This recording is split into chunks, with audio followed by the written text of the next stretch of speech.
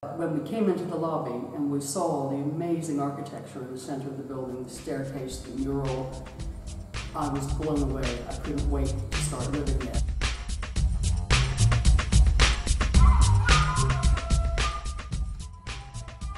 I live in Devoncourt.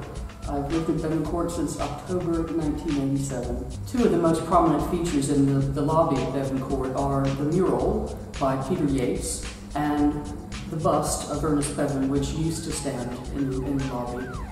The bust disappeared before I moved into Devoncourt. As I understand it, the bust was gone by mid to late 60s, I believe.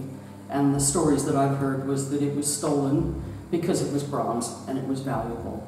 The mural, on the other hand, is still there, and it's been in increasingly poor condition. The mural suffered a lot of degradation from the elements, from being exposed to cold and to rain and so forth, but also from local youths and others who congregated in the lobby and used it as a sort of a local clubhouse. And it went through a long phase of having initials etched into it and people's names burnt into it with cigarette lighters, and I began trying to get the mural restored. And thankfully, we're now in a position where it's actually... I read the plaque in the lobby that says it was designed by Tecton and Bertolt Lubetkin. Went and looked him up, found out a bit about him, he was a Russian emigre and so forth. And actually, I then got interested enough that I bought John Allen's book, which is literally the book about Lubetkin. He was absolutely against buildings being presented as something that were absolutely sort of fixed and static, which might sound contradictory because that's exactly what buildings usually are. But if you look at any of his work, and certainly the post-war work, you can see that preoccupation working itself out in, for example, the treatment of the facades, the way the windows are sort of placed in various patterns and so forth to, as it were, give an impression of movement across the facade. One of the interesting aspects of his situation in England was the difficulty, at least initially, in finding an appropriate match between the projects he was offered and that social vision of architecture that he believed in.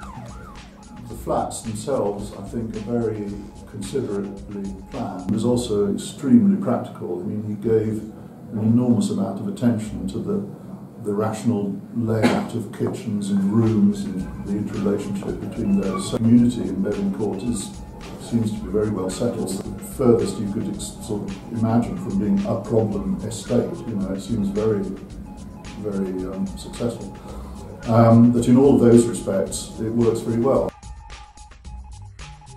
Originally for washing lines, when the flats first opened in 1950, they just left it as a waste ground basically for people to dump their old bits of furniture, shopping trolleys and dogs to, and anyone to go through whatever they wanted to do basically. And it was left like that for years until we got this grant of the council to make the allotments, which is really nice. It really is a sense of community, from the oldest who get looked after to the youngest who I love. It really is a fantastic place. It really is. I couldn't wish for anything more. I own a dog. I'm a dog owner, and we have green all the way round, right? And I can go out any time of night or walk my dog, nice and quiet and peaceful serenity. There's a new bus coming back. It's been modelled on the old bus. They found an old. Anyway, it's been modelled and it looks very nice. It looks quite tactile. I can't wait till that's installed.